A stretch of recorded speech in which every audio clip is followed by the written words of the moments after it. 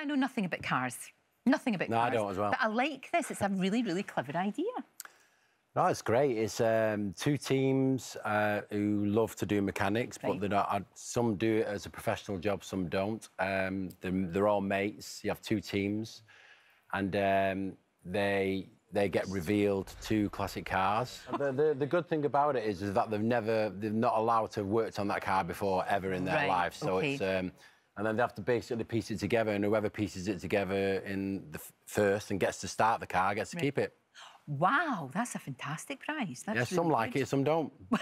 They don't all like the car. Do you do, like, proper serious car racing? Do you do all of that? Or is that something you'd want to do? I do racing as a passion. It's not necessarily serious. You just love it? That's for the big boys, you know. I like to do historic racing and not necessarily modern racing. So I do the Goodwood thing every year and dress up in the 50s, 40s, 50s gear and like everybody else does. And it's, that would be great. I'd recommend it to anyone to go to Goodwood because it's just a spectacle and really good fun. It's the best. And is it and it's so very different from what you do in your day job. So different. Is that why you love it so much?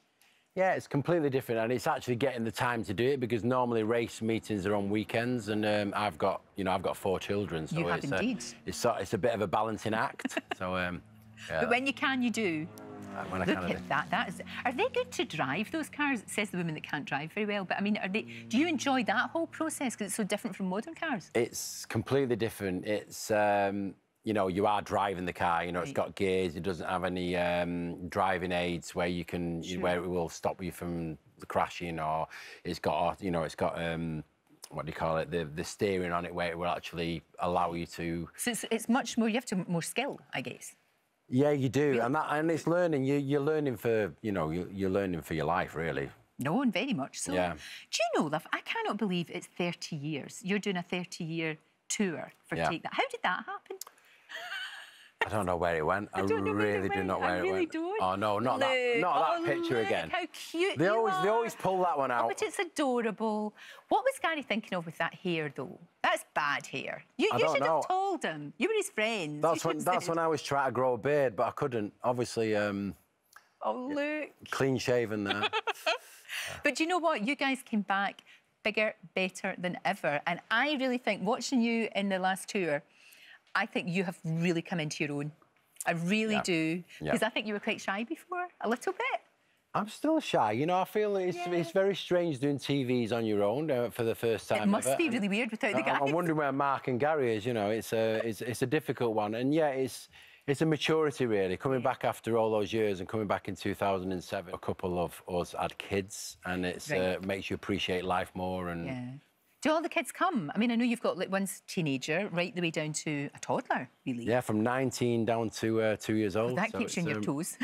It's tiring, believe me. I mean, sleep deprivation is the worst. I can imagine. I can imagine. But do they like the music? No. Oh, come on. They love getting involved. They love the dancing. They love the singing and everything, so... And I think, it's like what I was saying to you earlier on, I think you're better now. All of you are better now than you were even back then when you were babies. Yeah. I really do. And I think you're right. It comes from maturity and a bit more, maybe just a bit more confidence.